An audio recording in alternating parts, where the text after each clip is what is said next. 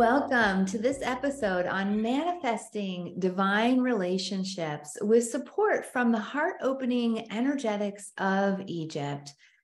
I'm so excited to be co-creating this episode with my beloved husband, life partner, Dr. Friedemann Schaub. Hey, Friedemann, so glad to have you back on the podcast. Well, so nice to be here with you. I'm excited. And you are really going to love this episode if you recognize that it is time to really move out of some of the old operating systems with relationships and to call in even more refined relationships in your personal, your professional life, with yourself, with others, with source, as well as rejuvenate, renew, refresh those long-term relationships. So we are going to dive into some really juicy topics, including how you can amplify your divine relationships and have deeply nourishing connections, community, without the hypervigilance or fear of being seen or settling for less kind of getting in the way. So let's start talking about what are divine relationships and why are they so important? Well, I think all relationships are important simply because this is how we are of service. This is how we are experiencing a level of our existence that we cannot do on our own. I think relationships are challenging because they ask us to adjust, to grow, and to evolve, like you and I have certainly experienced in the last 20 plus years. And I find, relationships are also what we are really meant to have in order to see each other as teachers, as students. I always find like the most challenging relationships can also be the most rewarding ones because they are the ones that really make us look inside and ask ourselves the questions. How can I meet this person with more compassion? How can I have better boundaries? How can I actually get out of my own defensiveness and see what is there for me to learn from this person? So relationships are ultimately one of the cornerstones of our existence. And unfortunately, we are not really necessarily told how to have good and how to have divine relationships. I mean, there should be a class in school that says how to have a good relationship, but it doesn't exist. So we are rather learning biology and math and not necessarily one of the essential aspects of life. Well, and here we are in this podcast to be talking about divine relationships. And I really love the word divine because it points to source, it points to the word extraordinary, that we're really co-creating these extraordinary relationships. And, of course, we both have our unique ways that we assist our clients to really amplify areas of their lives, including relationships. And yet there's that recognition of the larger context that we're having this conversation in, that there really is this shift from the old paradigm of survival consciousness. I know for those of you who may not have tuned into the episode that Friedemann and I did for your book, The Empowerment Solution, How to Overcome the Fear of Visibility, it tag teams well into that. And yet that shift from survival patterns or separation consciousness into unity really is that shift from the me to the we, and what the guides often call individualized oneness. So especially as we're on our path, and we love to talk about mission, and I really feel like our mission is supported by other individuals. And so that can mean that it's really essential as well that we move out of like the lone wolf syndrome or feeling like we have to do it our own. So let's talk about like what are some of those common old survival consciousness patterns that we may use consciously or unconsciously or accidentally to hold others and source and even ourselves at arm's length. I mean, one of the patterns I certainly have been an expert in is the pattern of believing that I have to do it all on my own because I didn't trust anyone.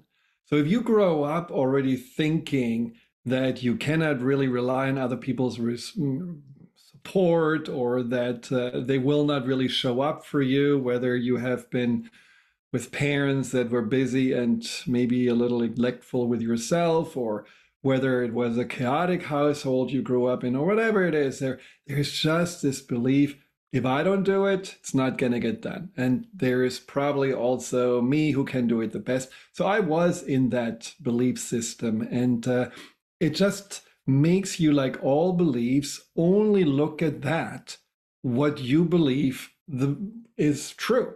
So if you are having 10 people helping you and one person may not do a really good job, well, your belief is already confirmed. See, I cannot rely on anyone. See, I have to do it on my own. So the 9 people are pretty much ignored. All the others that did a good job. So that is a very common one. And another common one is that we don't really deserve to be in a relationship that's loving, supportive, accepting, because we're not really that good enough. And in order to deserve it, we have to give to others in order to receive back. And that's the classic pleaser helper pattern, which is always the desire to, or the need to give more than actually to expect to receive in return. And that's a very imbalanced relationship. And maybe, if I may, the third one that comes to mind is the one that is a fear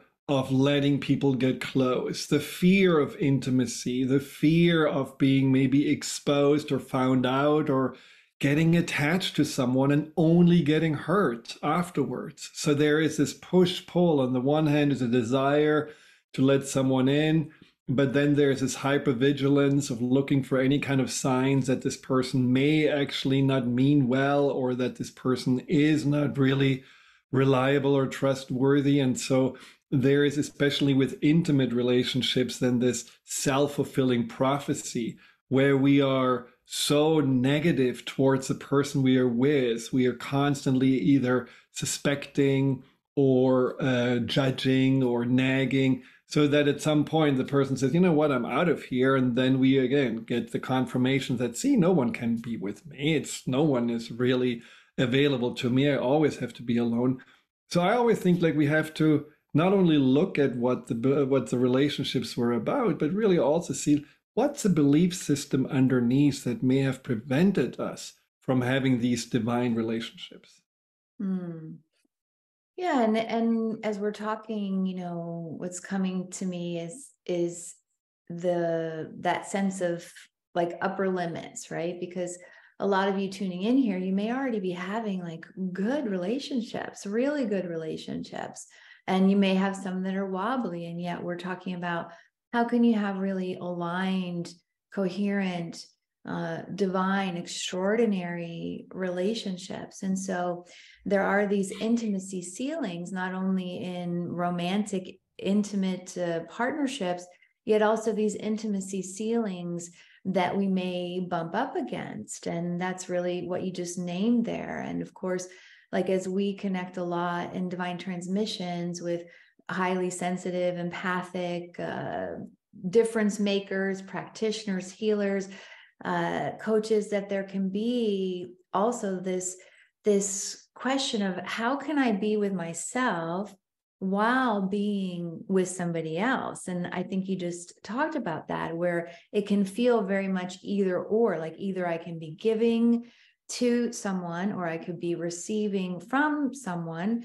And one of the paradigm shifts about the we is really that there is that simultaneity of gifting, having, and receiving. So I feel like another one, and then let's kind of move into Egypt, but another one is that, kind of where we're hanging back or not being visible. And that can happen also really in the practitioner role. Like it can feel like there's a lot of intimacy that's happening because we're really connected to folks, and folks are sharing deep level, especially when we're making a difference.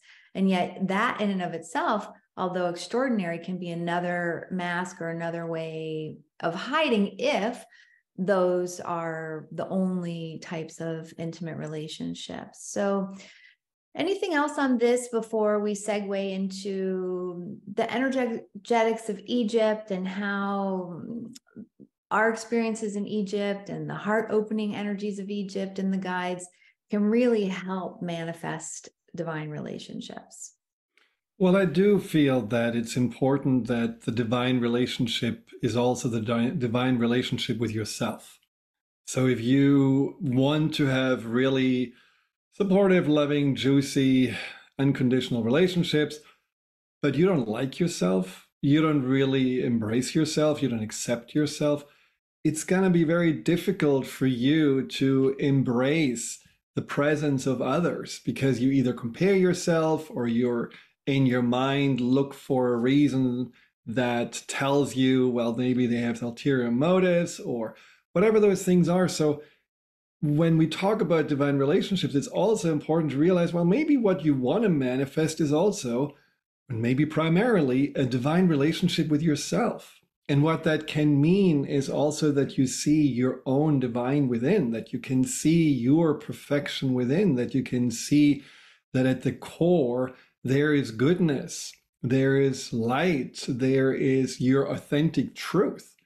And especially these days, and this is talking about mission, really my mission, to help people to come back from this distraction mode, from being either completely focused on whatever happens outside of us and focused on whatever we are supposed to be and what others are doing that we also should be doing, so that we don't even have an awareness of what is really me and what do I want and what is, my truth.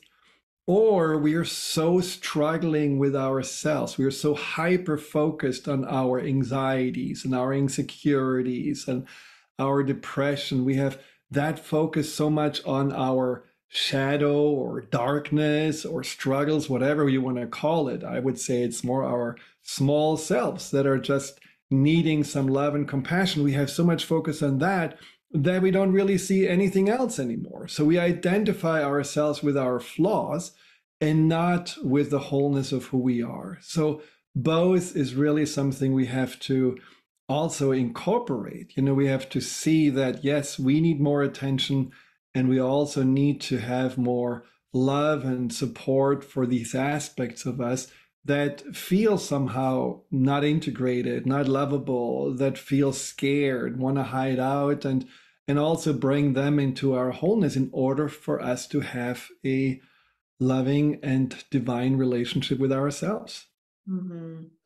Yeah, and that really feels like one of the keys or the pro tips to really underscore, to highlight, that I know that the guides talk about as well, in terms of, there already is separation. So including the slower vibrational thoughts or feelings or emotions or perceptions that we have of ourselves into the wholeness, rather than trying to get rid of them or ignore them. And at the same time, I feel like also what you're saying, and this is where I feel like we're kind of switching the direction in the conversation, where we've laid the context of what may be some pitfalls or patterns, cellular memories that we have where we hold intimacy at arm's length, but then to also recognize that there's actually more to garner when we focus on co-creation, when we focus on joy and love and community, and really being in this new paradigm of relationships. So I feel like that's kind of a two-pronged, really potent combination of, simultaneously, all of us is welcome, from the slowest vibration to the highest vibration. We don't want to fire our star players. They just need perhaps some new job descriptions, or to complete old patterns or overlays or operating systems. But then also go like, wow, there's a lot that's already going well. There's a lot of resourceness. There's a lot of also experiences that we can pull from to say, well, this relationship's amazing, or I showed up in this now moment in a different way. So you and I have been traveling to Egypt since the early 2000s. We've had the opportunity to bring, I don't know, more than a dozen groups to Egypt. And we're going back in February 2024. We're co-leading this journey. The theme is about manifesting divine relationships with self, with source, and with others. And I want to talk about kind of the magic of Egypt as it relates to heart opening. Now, of course, from my perspective, one of the first ways we can easily talk about that is also how the Egyptian pantheon, the gods and goddesses, really represent these archetypal energies that we have within ourselves. So Isis is very much about love and magic. And so as we open a connection to Isis, we also are opening that connection within ourselves to love and to magic. Or Thoth, Thoth, the God of infinite knowledge, is that inner wisdom. So as we open to and connect with Thoth, we're accessing that inner wisdom within. So yeah, Egypt, relationships. Let's dive in. Well, I mean, what first comes to mind is that I think it was our first trip to Egypt where I asked you in Sekhmet's temple, pretty much out of the blue, to marry me. And all you Brave could say guy. was, do it again. So you wanted to have a second of asking, and then you said yes. But I mean, that was definitely like, divine relationship start building. And I think it just is synonymous for what happens in Egypt. When you're in Egypt, and if you travel in a group that is, having a focus and an attention to all the magic that happens there, there is just a co-creation in itself, what occurs. And often with our groups, there are just transformational shifts happening that are not really possible in such a short amount of time when you are in your day-to-day life. And it is not just, the magic of the country. It is really also that group dynamic. We are sailing down the Nile. We are, together doing meditations, doing, work together. We have the temples and really work also there with the energies available. And then,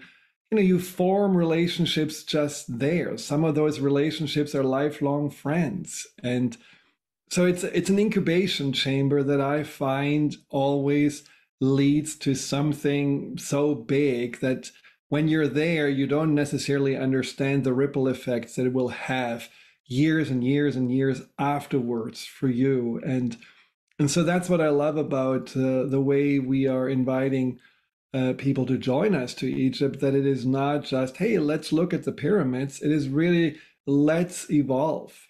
Let's have an intention. And everyone who feels called usually feels called from deep within. It's not like, oh, yeah, that sounds like a nice vacation. It's more like, no, I need to go. This is calling me because there is on a soul level, these people, this journey, this time, exactly right for me to make that quantum leap. And so if you feel called to make a quantum leap, whether it's in your relationship with yourself or with others or with the divine, I mean, listen to that calling because it definitely is there for a reason. I mean, my calling to go to Egypt didn't exist. I was simply, the one who was carrying the bags for Danielle when we did the first time.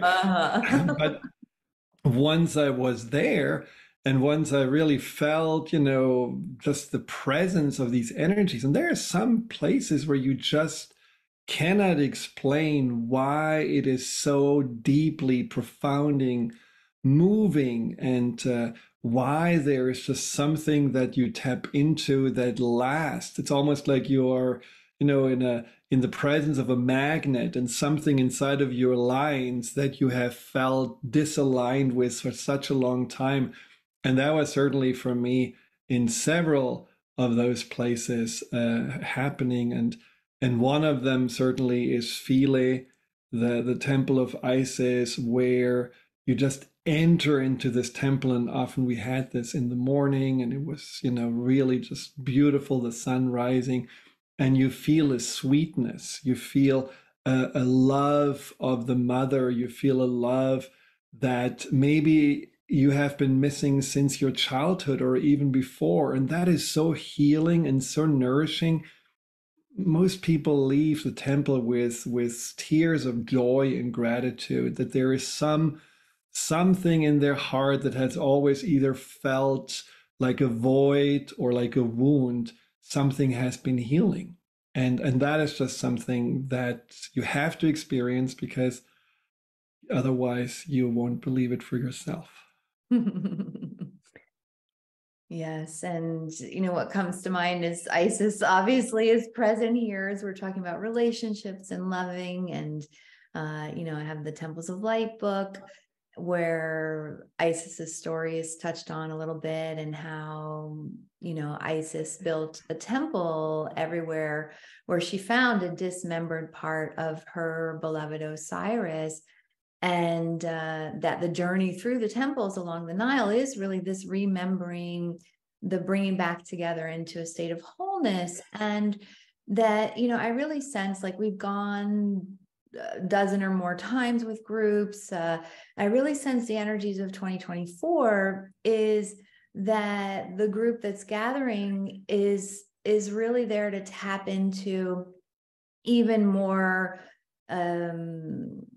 divine aspects of pioneer innovating, like Isis can be in the divine mother form, and yet she can also be connected in a stellar way to Sirius, to Satet, Sotes, so that as above, so below, or like the pyramids are built as a reflection. The Great Pyramid at Giza, the three pyramids are built as a reflection of Orion's belt at a certain time when they were built. So it does really feel like we're there together and I think that's something that's very different about the way that we co-create. Like, yes, we're co-leading and we're guiding, and yet we're not looking for followers. We recognize that those that journey with us have a piece of the puzzle, that you have your own wisdom, your own sovereignty, your own gifts and talents, and magic, and that we open things for each other. And so I really sense that it's like we're tapping into together even more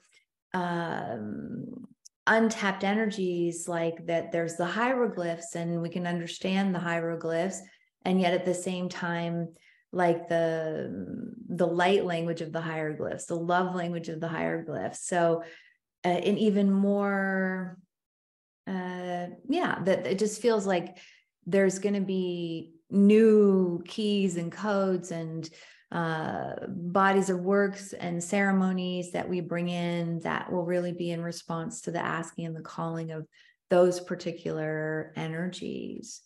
So let's talk about the Egyptian people, because, when we first started going to Egypt, and I know we did different projects, like where we would go to orphanages and help with the kids. And I remember being like, wow, I really want to help more. And then our missions are so much about like helping folks in the Western world, and like that there may be also different levels of financial poverty. And yet I feel like the Egyptians are so relationship rich. Like they model so much love, laughter, open-heartedness, where like I felt like I'd had a lack of that growing up in the States, and how we live all separate in our houses. So what would you say about the Egyptian people and the folks that we travel with, and how that just adds to the whole journey?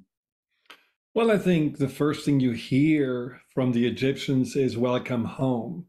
And so they invite you home because, the Egyptian civilization is, you could say the womb of this, the world society, is, at least is how the Egyptians see it. And and it feels like coming home. So you always feel welcome. You always feel that there is a smile that you receive. And you're right. We did also go to houses of Egyptians that invited us for a tea or a little snack in little villages as we were cruising down the Nile. And there's just an openness and a friendliness and a curiosity. You know, there are millions and millions of people going to Egypt every year, and you would say, well, at some point they are probably a little jaded or tired of all these tourists, but not at all. It's just there is a pride of the Egyptians that we come to see all these amazing things that their ancestor has been building, and that pride makes them also really be generous and open. And you're right, with each other they are also very hard open. And of course, Egyptians also honk their horns in traffic and certainly have their times when they are fighting. They are humans after all. But there is a humor and a lightness that I always admire about the Egyptians, and that is something that is not necessarily with all people that I met. And as you said, they are not. Many of them are rather poor and struggling, but they still have always time to, have a joke or talk or ask questions, and are just much more about the interpersonal and human connection than about how can we, have more or, consume more.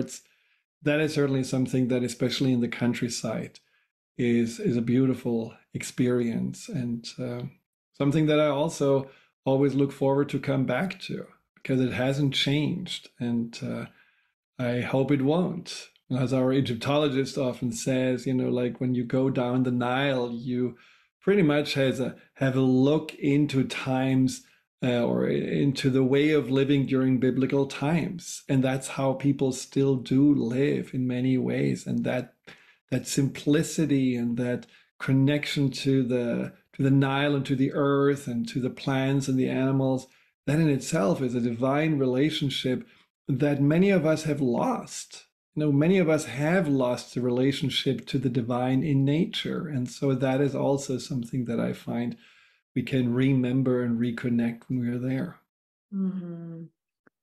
Yeah. So one other thing, well, two things I still want to talk about, and I know we could have like 8 episodes here, but one is that you talked about earlier on, which is like how when you go to Egypt, you come home and you're just different. And I remember like this feeling of like, and maybe one of our co-travelers said this, where it was like, the genie's out of the bottle and it's not going back in the bottle. So I'd love to talk a little bit more about, yeah, just the changes that we've seen in folks that have traveled with us. And then also the group comes together for a reason, and the magic that happens from traveling together in a group that is there for transformation.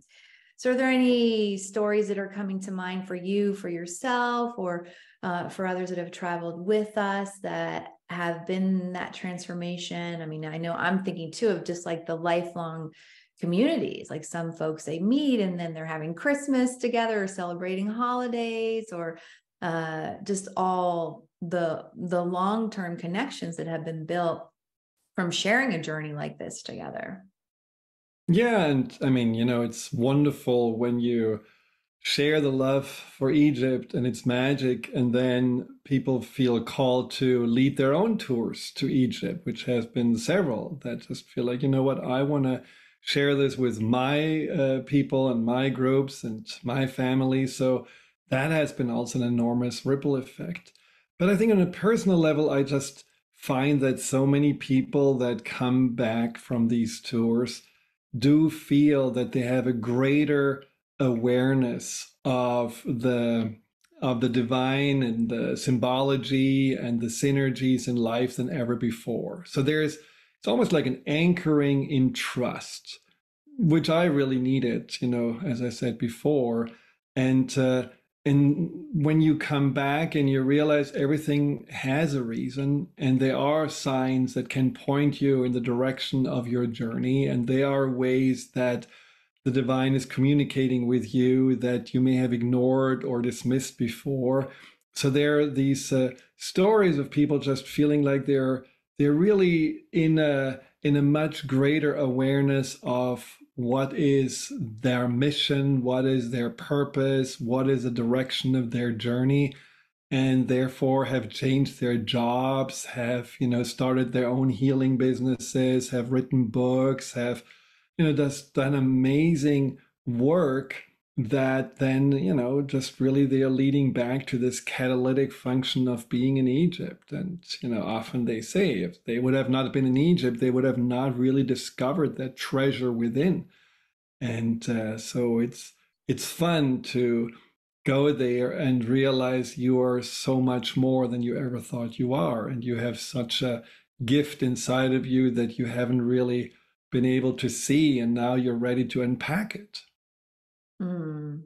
Yeah, and I often say that, like when we go to the airport to meet everyone, it's like a holiday, and I can't wait for the gifts, and that everyone's the gift, and that we get to unwrap each other. And it's also just so beautiful, our own transformation, but then to also witness and just like see everyone fall in love with themselves and have a deeper connection to intuition and guidance, which I think is what you're talking about.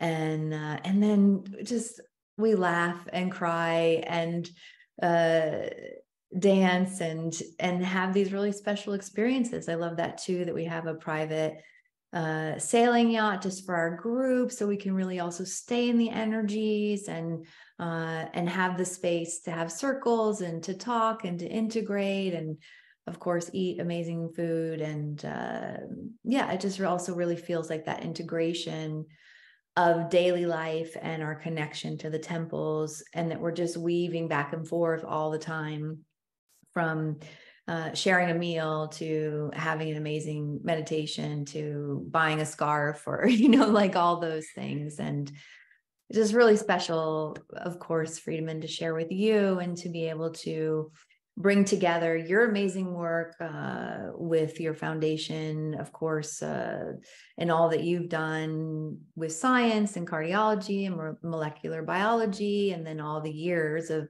mind-body connection, hypnotherapy, timeline therapy, neurolinguistic programming, and then I'm bringing the channeling and the guides, and just that blend too of the masculine, the feminine, really coming together in sacred union. So if you're feeling called to explore joining us to Egypt, we'll have a link in the show notes for you to reach out and also just share with us a little bit, like what excites you about coming, so we can explore together if like what you're looking for and what Egypt has to offer is really an aligned match. So thank you so much for tuning in. Any final words you want to say before we hop off here?